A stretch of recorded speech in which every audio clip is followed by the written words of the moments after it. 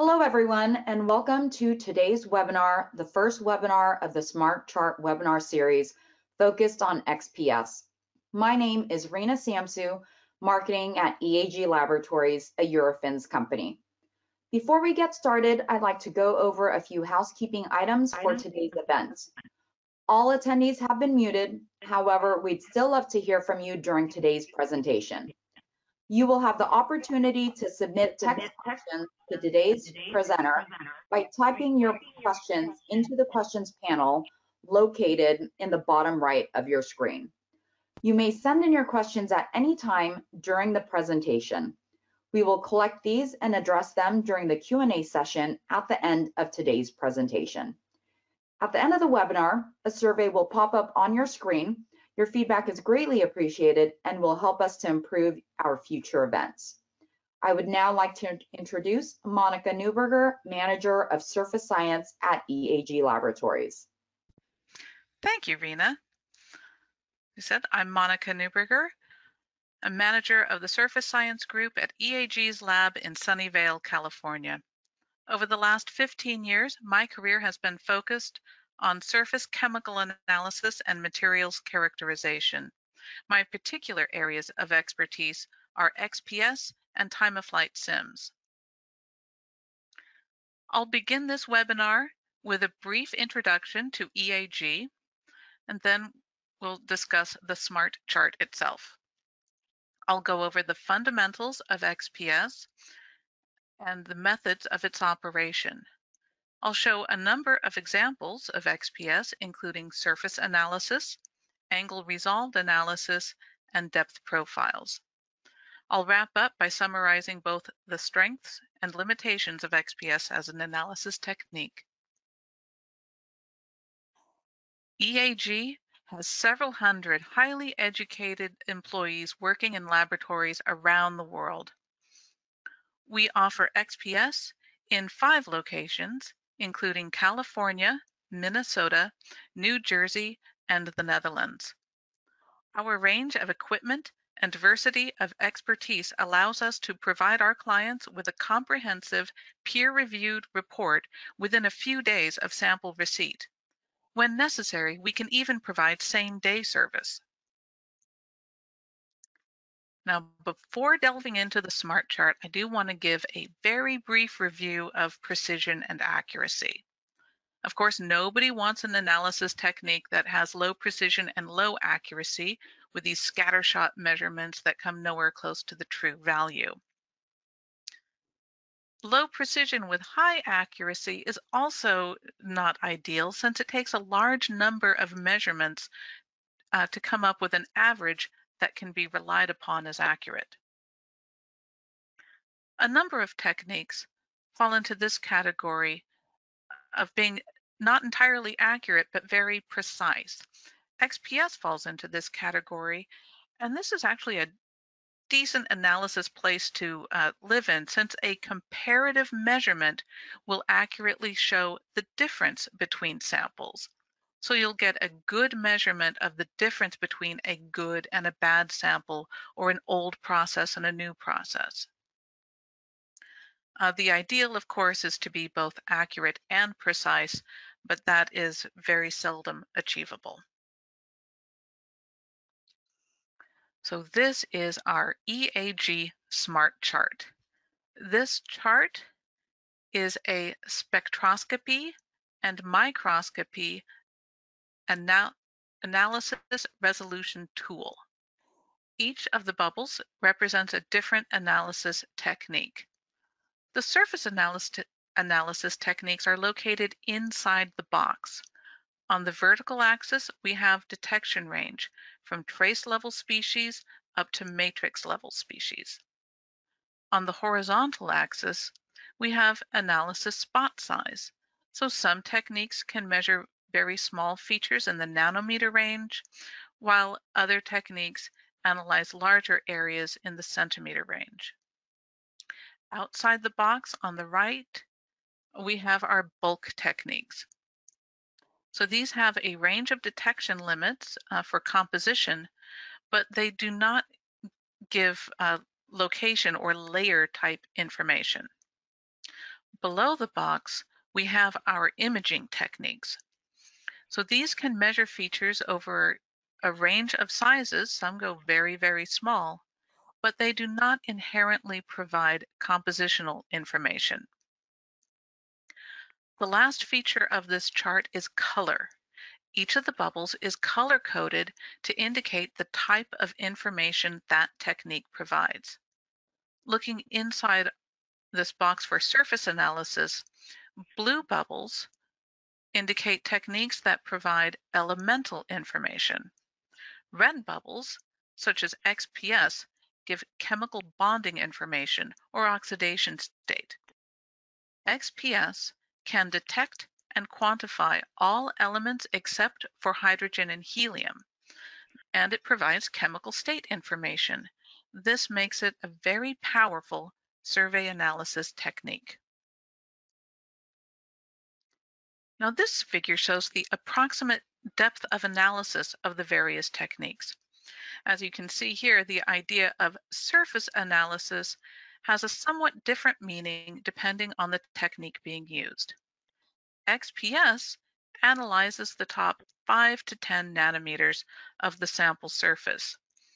Thus, it will likely detect a thin organic layer of material that might be undetectable by a technique such as FTIR, which probes a larger volume.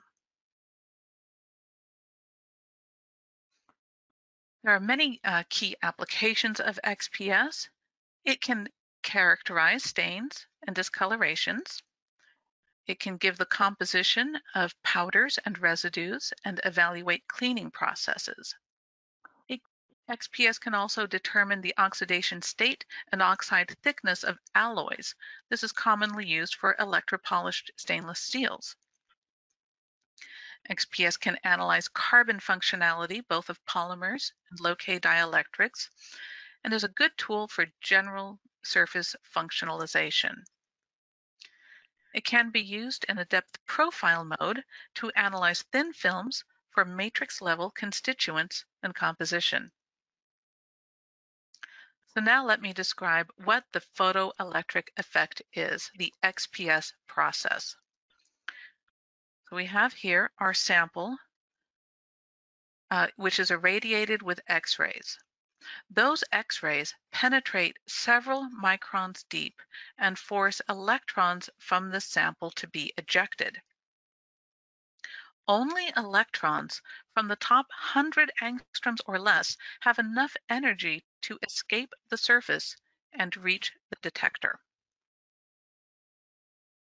Here we have the same process, but now we're looking at it on an atomic scale. So here's our sample atom. The X-ray comes in and forces the emission of a photoelectron. That process leaves behind an excited ion, which will relax according to a couple of different processes. One process will emit a fluorescent X-ray, and another process will emit an Auger electron. All three of these processes will happen at the same time, no matter what the instrument is called. Within the XPS tool, we have an electron detector, so we detect the photoelectrons and the Auger electrons, and the two are very easily distinguished from each other. Now we have a schematic of the XPS spectrometer. We use an electron gun to hit an aluminum anode, so we're generating aluminum K alpha X-rays. Those X-rays are monochromated before they hit the sample. The ejected electrons are collected in a lens, sorted with a hemispherical energy analyzer before they reach the detector. All of this takes place in an ultra-high vacuum chamber, so it's important to note that any sample needs to be vacuum compatible. So we measure the kinetic energy of the photoelectrons because it's that energy that tells us what element the electron came from. But the data are plotted on a binding energy scale. So the binding energy is equal to the energy of the incident X-ray minus the measured kinetic energy. These last two terms of the spectrometer work function and net surface charge are very, very small and are constant for each instrument. So plotting the data on a binding energy scale gives greater consistency in the data when different X-ray sources are used. We have a number of modes of XPS analysis. Most analyses will begin with a survey. This looks at the full energy range with very, very high sensitivity. From this, we can identify and quantify all elements present on a surface. And there are times when this is all a person might need. If you need to know whether or not sulfur is present on your sample, the survey alone should tell you. Other times, a high-resolution analysis is needed to determine chemical bonding state. So the high-resolution analysis uses a narrow scan with a very high energy resolution, and from that we can determine the chemical bonding state from the peak position and peak shape. So while a survey might tell you if sulfur is present, the high-resolution analysis can tell you if you have a sulfide or a sulfate. Both surveys and high-resolution analysis can also be combined with ion sputtering to produce a depth profile. So here is some typical XPS data. This is a survey spectrum for a silicon carbide nanopowder. We see there's quite a bit of oxygen and carbon. There are two signals coming from silicon because we're seeing electrons from the silicon 2p orbital and the silicon 2s orbital. There are also low levels of chlorine and nitrogen in the sample. And we've been able to quantify the composition of the nanopowder from this survey.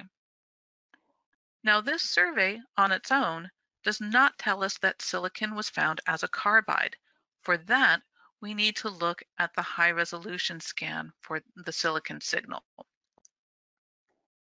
In analyzing the areas underneath these two curves, we see that roughly 2/3 of the total silicon was found as a carbide, and roughly 1/3 of the total silicon was found as an oxide. We can see also that this high-resolution scan is not at all the same as focusing on the survey titer. The survey simply does not have the same resolution.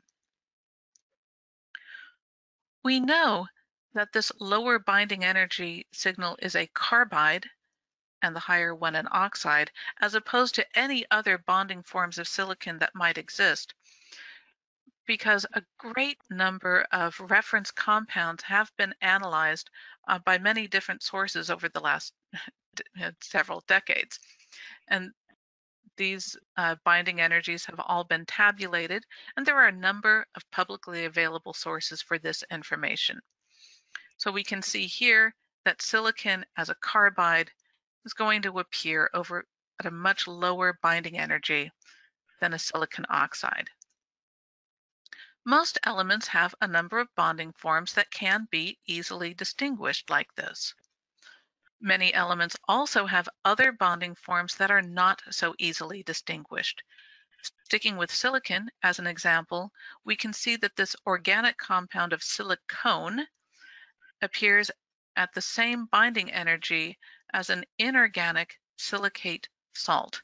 These two compounds cannot be distinguished by XPS without the addition of other information from the sample. There are a number of examples I will show you today. We'll start with a comparison of cleanroom gloves. I'll also show an adhesion investigation, looking at a haze on a wafer. I'll show an example of small spot XPS analysis. We'll look at how oxide thickness can be measured non-destructively. I have an example of looking at the depth of a surface treatment. Again, this is a non-destructive depth measurement. And I have a few depth profiling examples. Here we have clean room gloves. There's been a lot of talk about gloves lately, and a clean room glove, that clean room designation simply means that it doesn't have a lot of particles on it. But these gloves can still be heavily contaminated. We analyzed 5 different types of gloves often used in clean rooms.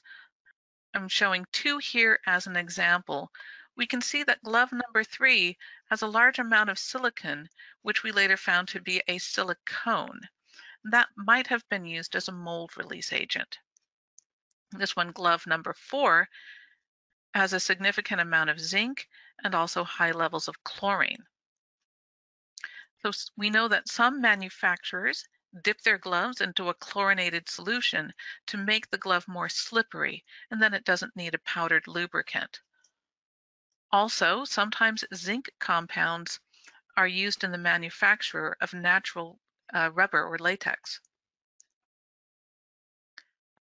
And here we have the composition of all 5 gloves that we analyzed. We see that gloves 3 and 5 both have high levels of silicone, and gloves 2 and 4 both have high levels of zinc, also the chlorine.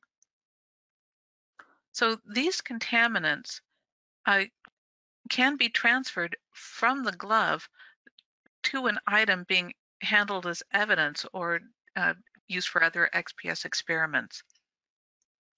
It's important to note sample history and handling. XPS is commonly used to investigate adhesion problems. In this case, we're looking at polyethylene-coated paperboard cartons. These are very similar to milk cartons. These cartons are formed by coating the paperboard with polyethylene, and that polyethylene is corona treated before 2 layers are bonded together with glue. We were asked to help solve a problem once in which some bad cartons had the glue delaminating from the polyethylene.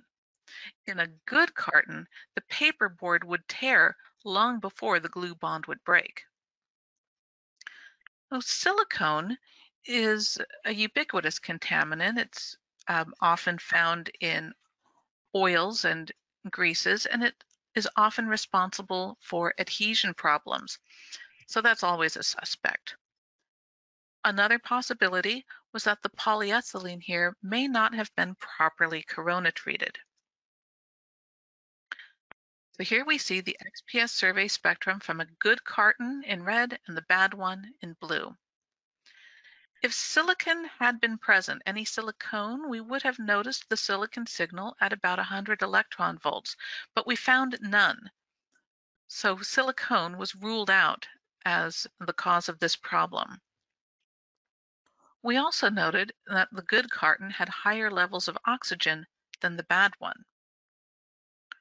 When we looked at the high-resolution spectra for both the carbon and oxygen, we saw no significant differences in the carbon chemistry between the good and bad sample, but still, this good sample had noticeably higher levels of oxygen than the bad one. From here, we analyzed more control samples. We looked at a control for a corona-treated sample and a non-corona-treated sample.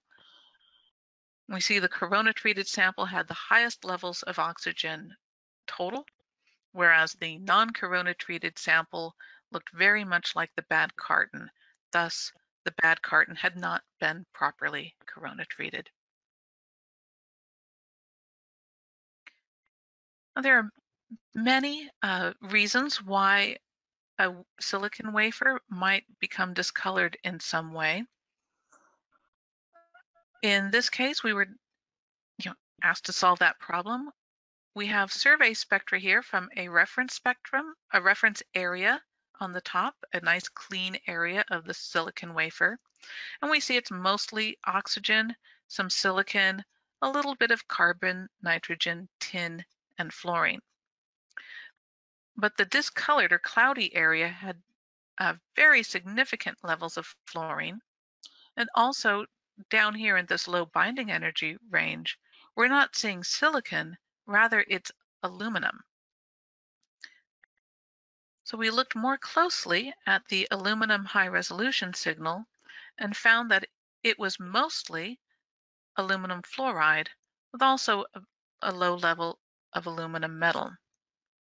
So here we can see that haze was predominantly aluminum fluoride. So most XPS analyses analyze areas many hundreds of microns in size, but we can focus down the X-ray beam to small areas. In this case, we used a beam focused down to a 20 micron diameter. This is very useful for analyzing small particles, defects, or other features. To locate such a feature or particle, the X-ray induced secondary electron image, or SXI image, can be very valuable. This is somewhat similar to an SEM image, but it has much, much poorer lateral resolution. Now, this 20 micron X-ray beam is not a perfect square wave. That beam does have tails, so the total area analyzed will be larger than that 20 microns, probably something closer to 60 microns in diameter.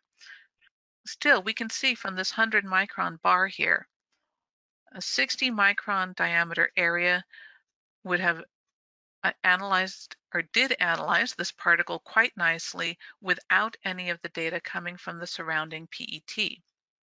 So we have a survey spectrum here from the particle compared to the reference area of the PET. We see the PET is mostly carbon and oxygen, while the particle has a great deal of fluorine, a little bit of silicon. And we can even see a difference in the carbon chemistry just from the survey. In the particle, it looks almost like a doublet.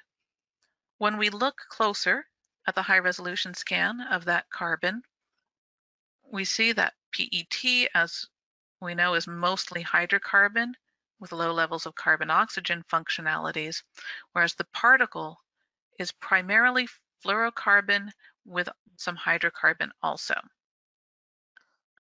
Now, the hydrocarbon portion here should not be at all surprising because everything that has been exposed to air will have some amount of hydrocarbon and oxygen contamination just from the air exposure. So while we can see the particle definitely has a fluorocarbon component, we're not entirely certain if the hydrocarbon is inherent to the particle or if it is from that air exposure.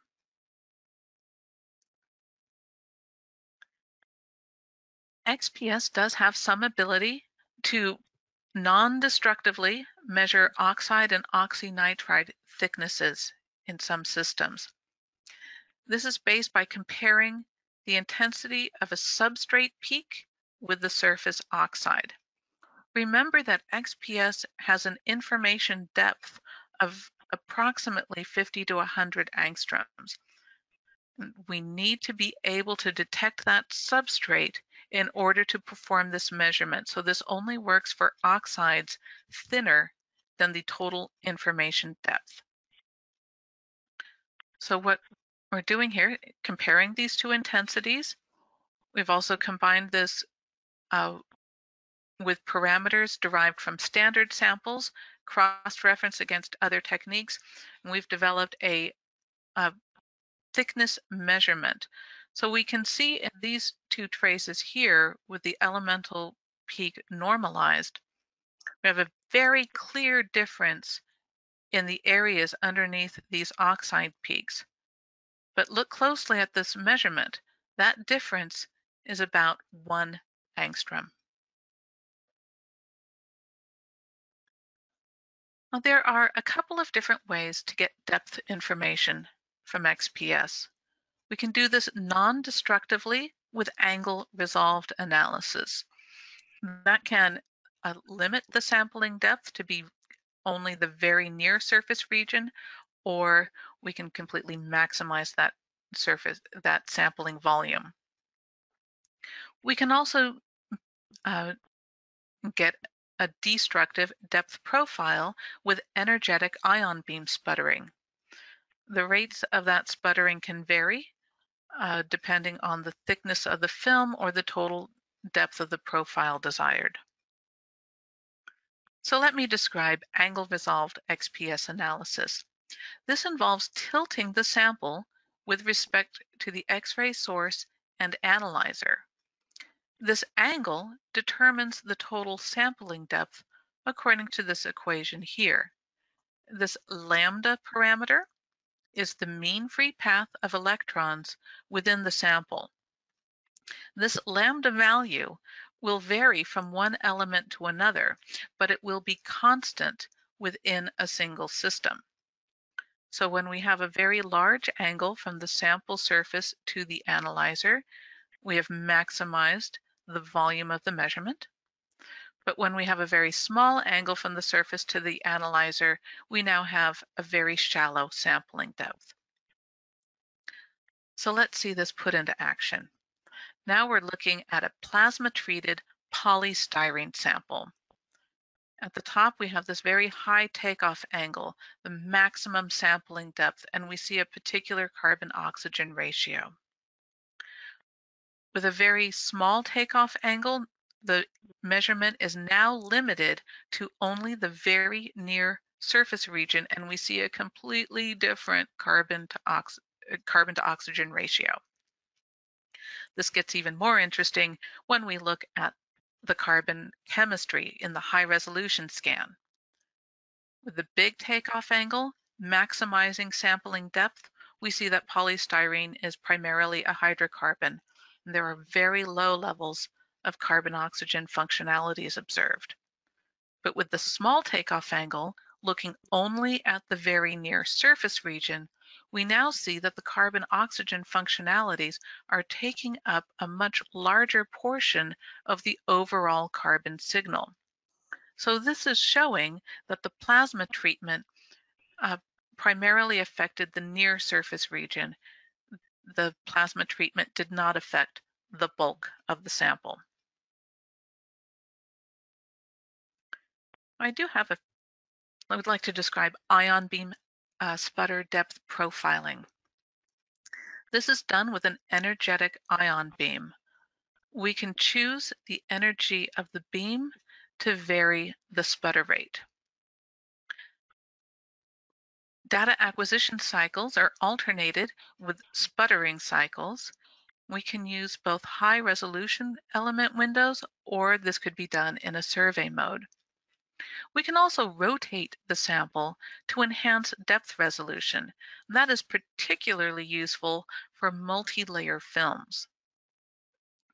There are some issues with ion beam sputtering. That sputtering process can change the chemistry of some samples. Also, organic information can be lost. Some sputter beams tend to obliterate organic molecules into a bunch of carbon atoms. Also, some systems suffer from preferential sputtering.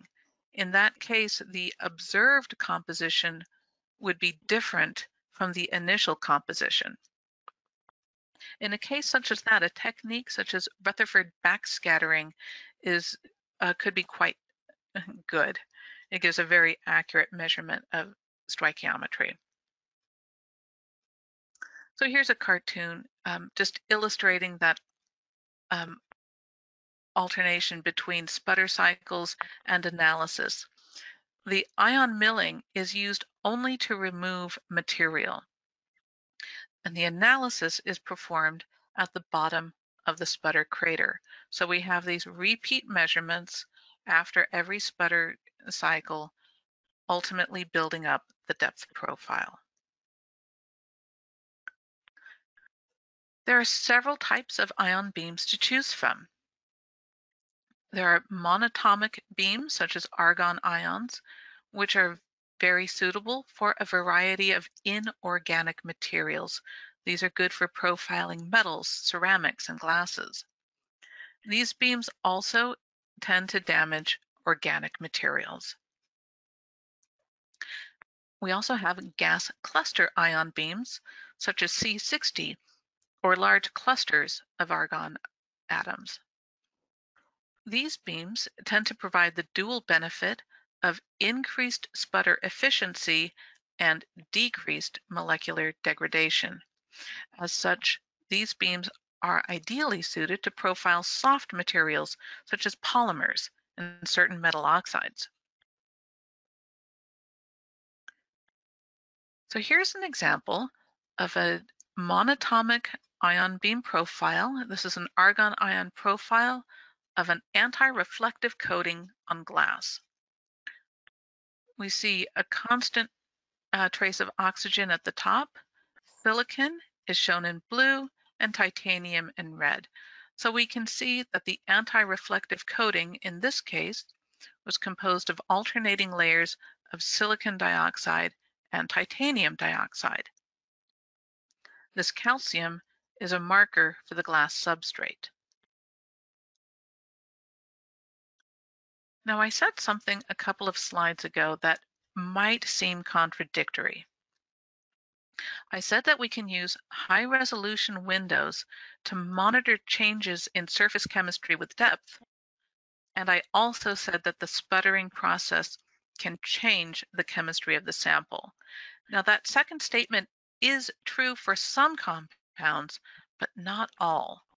Here we see an example of a haze on a silicon wafer, and the survey spectra from the as-received surface look nearly identical. So at the surface, there's no noticeable difference between the normal area of the wafer and the hazy white area. So then we did a depth profile. Now these montage plots show the individual scans from each layer of the depth profile. This is the scan after every single sputter cycle. At the back, we have the as-received surface, and moving forward, we're going deeper into the film. So in this normal region at the bottom, we see the native oxide on the surface, and silicon quickly becomes the elemental silicon of the substrate.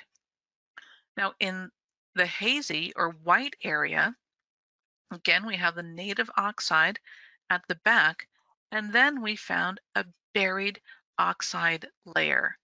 So this was the cause of that discoloration. Even though the surfaces look the same, there was that buried oxide in the hazy area.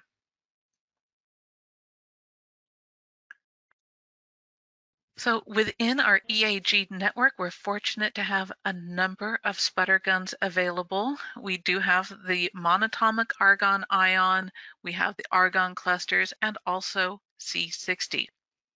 So here's an example of the C60 sputter beam being used to analyze a polymer layer, PLGA, on steel. Within this depth profile, we can see constant traces for carbon and oxygen within the film, and then we see iron, chromium, and nickel in the substrate. But really, the more interesting portion of the slide is here on the right-hand spectrum, the high-resolution scans of carbon from the different layers within the profile. We can see the hydrocarbon and carbon-oxygen functionalities of that PLGA, and we can see that those are maintained at different depths all throughout that profile. We only see carbon become a carbide down in the substrate.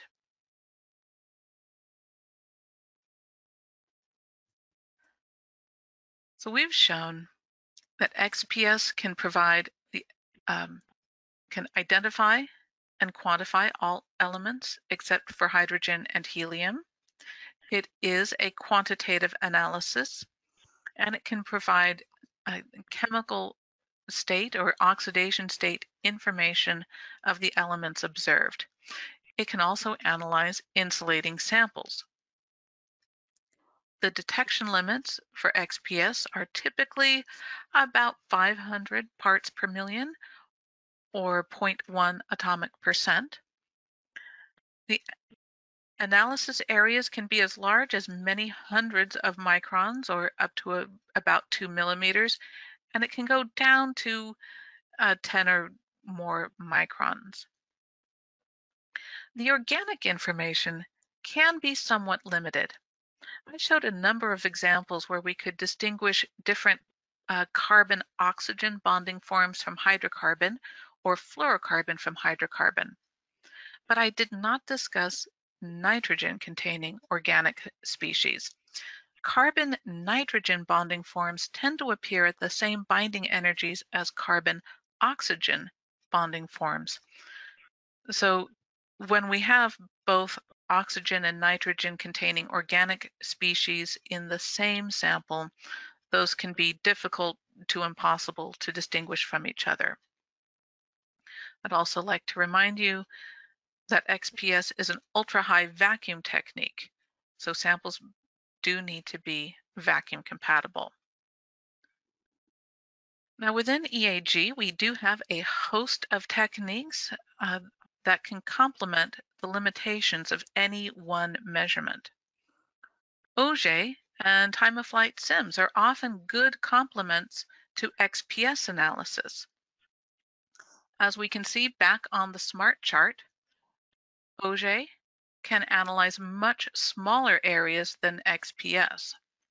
Time-of-flight SIMS, too, can analyze smaller areas than XPS, but it actually provides much, much better organic characterization. It also has much lower detection limits.